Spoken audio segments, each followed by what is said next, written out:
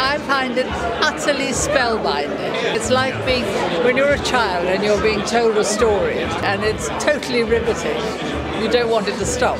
It's so innovative and so funny and so quick-witted. I've never seen a production of it that sailed by so quickly. A genius tribute to the material.